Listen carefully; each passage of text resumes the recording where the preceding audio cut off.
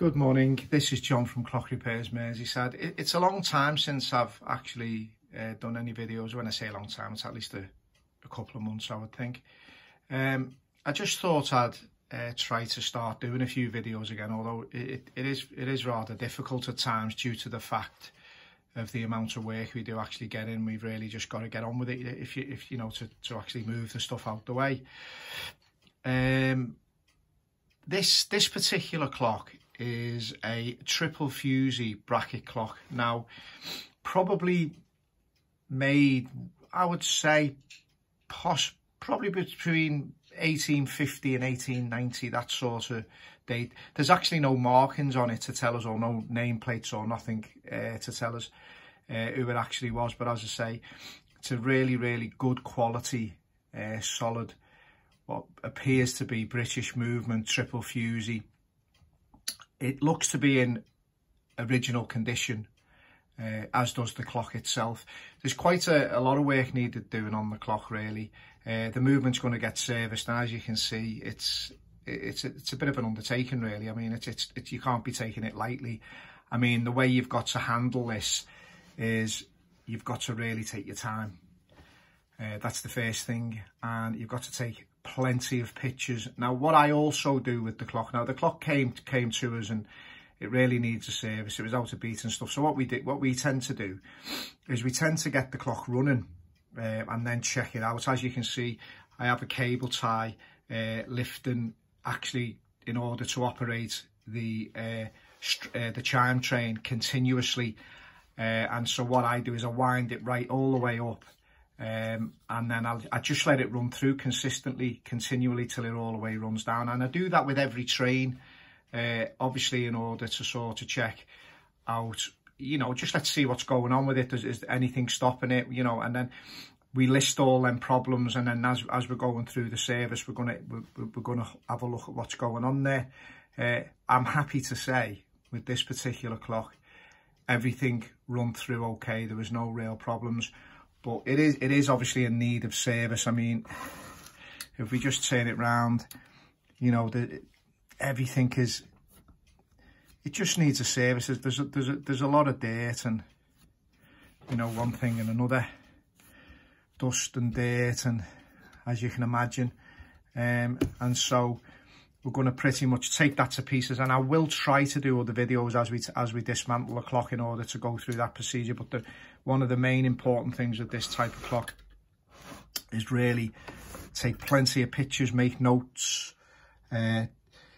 Don't assume, really, unless you're a really, really experienced clockmaker. I mean, you know, as I say, but we always do anyway. I mean, we always do anyway. I always take a lot of photographs, and I always, you know, everything. I mean, I don't leave nothing to chance. And sometimes we have Steve working with us and he does exactly the same.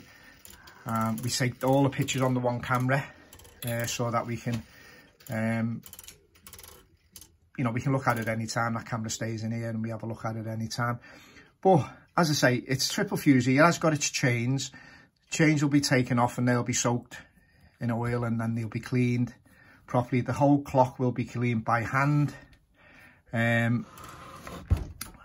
Reason being, there's a lot of disagreements on whether you should put a clock in an ultrasonic cleaner or not. We sort of pretty much anything, we'd say after about 1910, 1920, you know, we may use an ultrasonic cleaner on that, just to maybe get the bulk of the dirt off. And then there always is some hand finishing.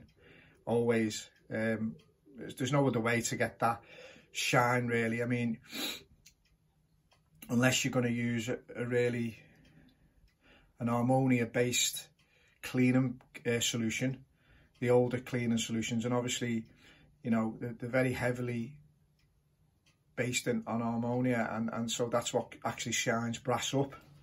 I've not found anything yet. Maybe someone could chime in and tell me if there is something that actually shines brass up without using ammonia. I mean, that would be a good thing. But I've not, and I do know a lot of the older clockmakers, and you know, pretty much they're all of the same thing. It's an ammonia based situation which causes the brass to shine up, I would imagine. What you got to understand as well, from our point of view, we're a business that's we need to make money in order to keep things running, to pay for websites and everything, and generally just to live, especially now the way things are going up and up and up in price. I think our materials is near enough doubled in price now.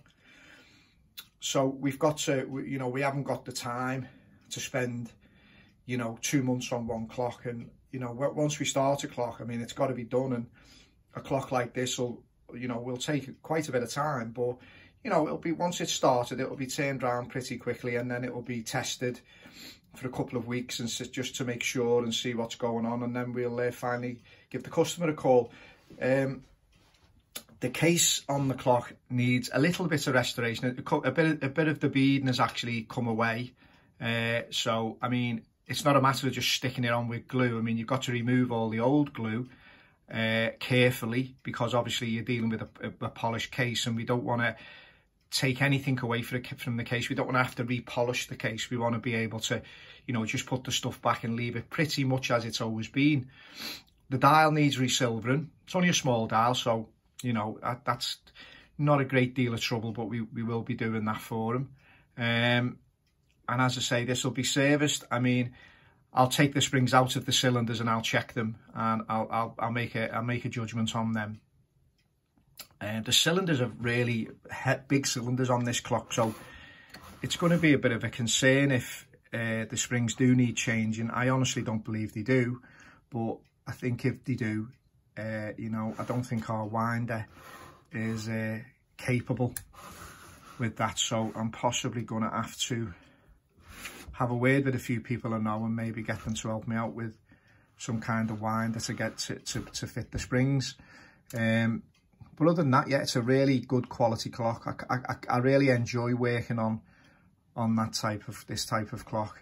Can be sometimes I've had a few challenging ones, by the way, and you know, it was still quite enjoyable, but you know, a little bit scary at times. I mean, trouble is with, as you can appreciate with a lot of clock work, is you have to dismantle things if it's not right. So it's, as I say, that thing of being very methodical and, you know, going through it carefully, checking things out, taking notes. It's really important that you do that. Really, really important that you do that. I mean, you know, we repair such a vast amount of clocks, different types of clocks, that, you know, we're sort of not specialists in any one particular clock. I mean, you know, I could say, you know, literally I can fix Hamleys with my eyes closed, really. I mean, you know, I wouldn't even have to take photographs, but, you know, we don't just do Hamley. I mean, we have such a variation of clocks, from French, German, American. We pretty much, you know, we will repair most half decent quality clocks. I mean, this is a quality clock, so obviously there's quite a bit of money involved with this clock, but, you know, we do repair some of the cheaper stuff, and really that's because of sentimental value reasons to the customer. I mean, you know, it's very difficult. There's very few clockmakers now, so it's very hard to say to a customer, oh, we don't want to repair them. And you know, sometimes I'm very aware that, you know, it's not the best financial decision that we make, but at the end of the day, I mean, we are trying to provide some kind of service. We have a fantastic reputation, and so I like to keep that. So sometimes, I mean, you know, we are repairing, you know, some lesser clocks, should we say, and I'm very aware that, you know, we could probably get a lot more money if I called out and pick clocks up and stuff like that. We could really pick and choose, but, you know, I don't really call out. I have so much work I need to do in the workshop all the time, and I enjoy my work as well, so I enjoy the restoration side of it. I'm going to do another video shortly to do with a smaller French clock that we're going to be doing some work on. It's made by Mogan. So I'm gonna do a little bit on that. It's a very small banjo type clock, and it's very ornate. It's one of the most ornate I've seen, but it does need quite a bit of restoration. It needs restoration on the casework quite a bit, and so I'm gonna do a little little video on that. And hopefully, as I was saying to you, I'm gonna try to do a few videos on this as we're dismantling the clock. As you can see, it's going to be, obviously we're going to put the stands on the back of the clock as we go, and then we've got pins here. Obviously we'll be winding this all down and taking the Fusee chains off. So that's what we'll do, obviously, for safety. That's the very first thing you're going to do, is you're going to you're going to wind it down and take them Fusee springs off. We'll put them in, we have a system where we put them in little, they're like watch makers things, but they have little tubs in them. You can buy them off Cousins, I think, or you can buy them off eBay. It's one of the things. And we'll just put the chains in them, and they'll be labelled to which Fusee drive it was. We'll be doing that. We'll separate most of the bits and pieces into sections, even if we have to use 3 tubs. As I say, it's a clock like this, it's all about organisation and keeping everything dead right, because when you put it together, you want it to go together and you want it to be running. You don't want to have to keep on taking it to pieces, because then, you know, you're adding the risk of other things being wrong. So that's how we'll tackle this job. But as I was saying to you early on, just a minute ago rather, stands on the back. Obviously you're going to have to remove your hammer sections. The stands will be more the longer type. We have shorter type, we have longer type. Will be the longer type to go on there. We will also put some kind of protection, because we need to hold this tight. So we're going to probably put some little tiny pieces of cardboard in, so we don't damage or put marks on the movement. Then we'll remove everything in good order and put it all separately. Again, taking plenty of pictures. That's what we'll do. So, you know, comes off with pins. Just everything very methodical. Really, you know, take your time. You know, consistent job. I'm gonna try and get pretty much most of the things done. Once I start this movement, pretty much done in one day. When I say that, I mean the movement cleaned and then re-put back together mostly in one day, maybe over 2 days. But I don't particularly want to dismantle it and then put it in you know, in tubs and stuff, and then come back to it at a later date. Because the thing is, once your mind's set, because you do that many different types of clocks, once your mind's set on this one clock, I believe that's the best way, is to carry on with that. Your mind is there, then your mind is with that clock, and so carry on with that clock and carry on going through. But anyway, this is John from Clock Repairs Merseyside, so I'm going to sign off now, and hopefully I'll come back with another clock. We're actually going to be doing some work on some restoration work, and it's a bit different really, but I'll go through that.